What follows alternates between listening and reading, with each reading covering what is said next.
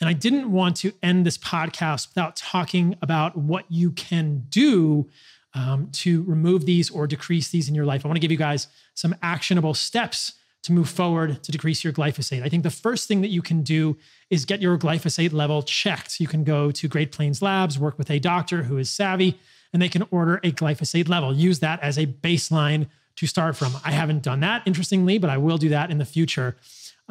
Incidentally, I did talk to the grass-fed operation here in Costa Rica, and they said that all of their grass is fresh. They never feed hay, so I don't have to worry about any hay sprayed with glyphosate in the meat that I'm eating. And they said that they never use herbicides on the property or have not in the last few years. And they're going to test their meat for glyphosate. So that was really a cool conversation for me with the folks here in Costa Rica who are called Grass-Fed Costa Rica. If you visit Costa Rica, give them some support. No affiliation in the podcast. But I would recommend that you do that with wherever you are getting your meat from. Know where you are getting your fruit from. If you're eating vegetables, which is something I wouldn't recommend, you should get those organic. Get organic fruit as much as you can and organic vegetables if you choose to. Make your own choice. And then think about your water. I've done previous episodes about water and why I think it's important to select your water carefully. Reverse osmosis is probably the best way to ensure glyphosate-free water. Your water could certainly be contaminated with glyphosate.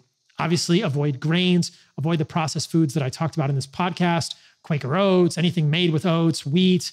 All of those grains are going to have glyphosate. Incidentally, I think you should also avoid beans and soy to avoid genistein, which we know from that one study appears to worsen the estrogenic effects of glyphosate in animal models and potentially in humans. So avoid genistein, avoid beans, avoid tofu, get your water as reverse osmosis, and then think about other sources that might be contaminants for you in your life. So then you can repeat your glyphosate level and see how all of that is affecting you in your life. And then if their glyphosate level is correlated in any way, shape, or form.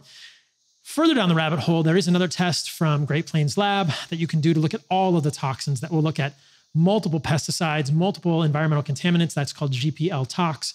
I have no affiliation with them in this podcast. I just think that they do a good job with this testing. Hopefully your savvy medical provider will be able to order one or both of those if you have concerns about toxic environmental exposure. So I think if you do those things, if you avoid glyphosate in your water by doing reverse osmosis, and you better know that your water doesn't have glyphosate by doing reverse osmosis or checking with the filtered water company that you use or checking with the spring water company you use, doing grass-fed, grass-finished meat, check with the provider, see how much glyphosate is in that meat. If they feed hay, any exposures you could have there. Vegetables, don't eat them.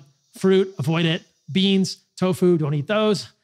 Or do, it's up to you, but I would advise against it. And then avoid the grains as well. And I think you will significantly lower your glyphosate exposures.